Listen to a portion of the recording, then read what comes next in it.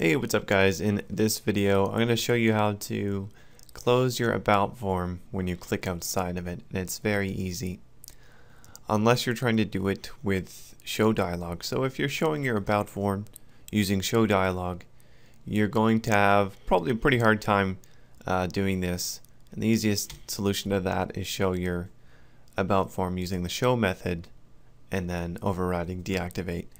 So we really don't care if we're going to show it as a dialog or not, so might as well just do this. The about form is to be opened for a very short amount of time. We don't really need to concern ourselves with whether or not it's on top of the other forms in the application and all the other activation details. So show is sufficient.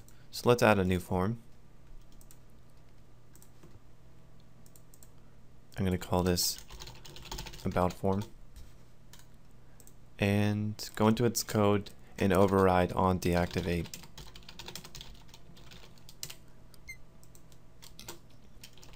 In OnDeactivate, we're going to call close.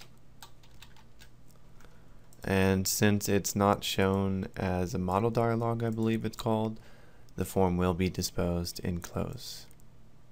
You can call dispose if you want here. So in the main form, we're going to create a button and show our about form when it's clicked.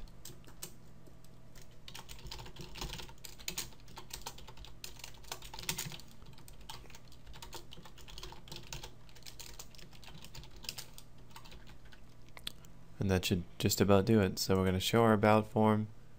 We can click on the about form, drag it around, and after that we can just click on the parent form and it will close.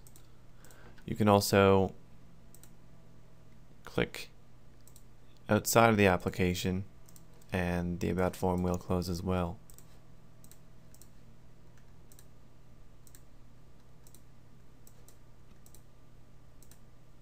And I thought that when I hit this button when the main form is deactivated that it would open up another form immediately, but I suppose you can't click on controls until the form's activated.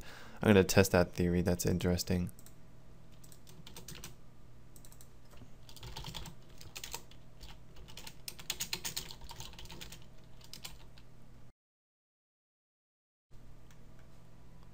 So I'm going to show this, and yeah, you can't click on controls until the form's activated. Good to know. And one last thing, I'm going to call Dispose here, and it should work the same way. And that concludes this video. See you later.